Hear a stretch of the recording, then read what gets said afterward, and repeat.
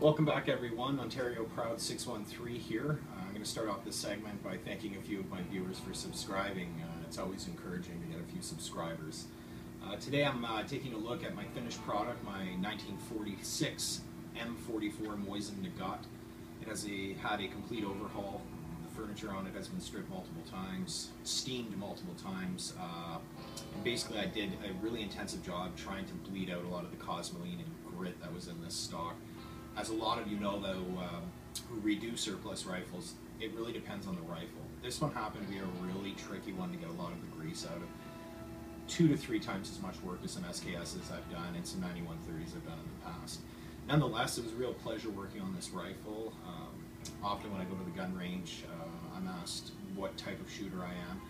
I get mistaken a lot for somebody that's really into pistols, and in Canada they restricted rifles and pistols. As a matter of fact, I'm very much into surplus rifles, shooting a lot of surplus rounds and calibers. But above all else, I really do enjoy getting a old surplus rifle with a lot of history to it, a lot of antiquity to it, and just taking it from the ground up and refinishing it. So with this rifle here, that's exactly what I did. I went a little over and beyond I normally do. Some of the gunmetal on this I have polished to a polished gunmetal, so it looks like a polished, used, well patinaed metal after I've done a very by-hand polish on it. The bluing on this rifle happened to be exceptional, so I didn't want to redo it all. As you've seen online, I'm sure some people will just completely take off all the bluing on it. I really didn't look for that. I was looking at certain pictures of ceremonial rifles in Russia during the period, and I had seen this style done a few times, and I really liked it. So as you can see, there's been some polishing done to the barrel bands.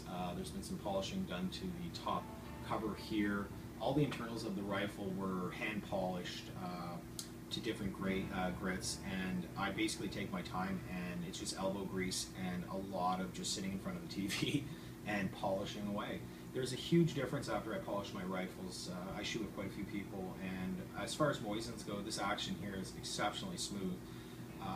As you might have seen at the gun range yourself, sometimes you might have a refinished rifle, it looks fantastic, but it shoots like crap. This rifle actually shoots as well as it looks, and that is always a bonus for someone like me, because there's nothing to refinish a rifle, bring it out to the first time, minor adjustments, and it's a tack driver. I was shooting just under 2-inch groupings with this at 100 yards, 5-round groups, my first time out, and I kind of rushed my shots, to be honest. As far as the caliber, 7.6254R, like I said, I shoot a lot of oddball calibers, so for me, it's not a very hard to find round. I find it at the local gun store on surplus all the time. I normally can pick up, if I'm going on the high-end, PPU around here is what we shoot, because it's reloadable brass, and that goes for about $24.99 for 20 rounds of the PPU. Otherwise, you're looking at surplus, and you're looking at about 20 rounds for $6 to $8 depending. But nonetheless, I don't want to keep you waiting, so what I'm going to do is I'm going to get a little closer to this rifle and go over in detail of some of the work I've done to it. Alright everyone, so here we are, we're back with the Mosin M.44 after its complete refurb.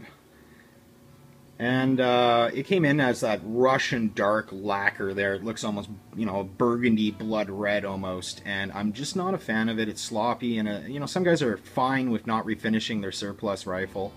Depending on the rifle and its value and how it'll affect its value, like I said, I tend to prefer to do a complete refurb on some of my old surplus rifles here.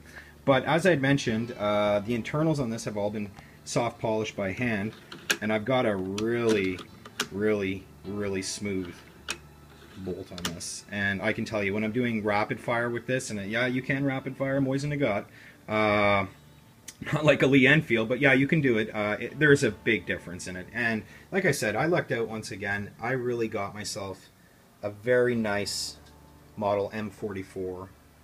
All my friends have 9130, so I decided to go with something a little more on the pricey side, a little bit more on the hard to find side. But nonetheless, she's quite a looker.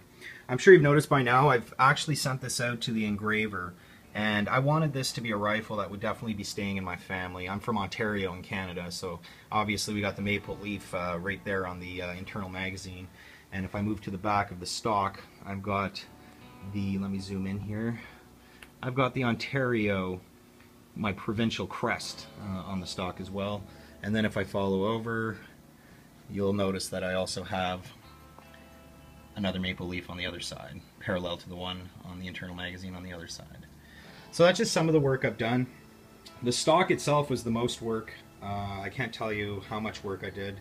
I used a natural-based, non-oil-based stain, and then I used a tung oil, and then after a good long period of drying, I used a stock wax. And here you can get a view of the barrel bands and some of the polishing I did. You can see there was some pitting on the wood here, so I had to refinish that and fill that in and polish in all the dog collar style sling attachment area there, and it's incredible how much time it takes to actually, you know, polish something down to its bareness. But the look it gives is very, very nice if you're looking at a surplus rifle, because you don't want it to look like stainless steel. So there we go, gentlemen. That's, like I said, there's quite a few hours invested in this rifle. But if you're into Mosin Nagants, I'd like to hear your feedback on this. The guys at the range seem to really like it. What do you think about it?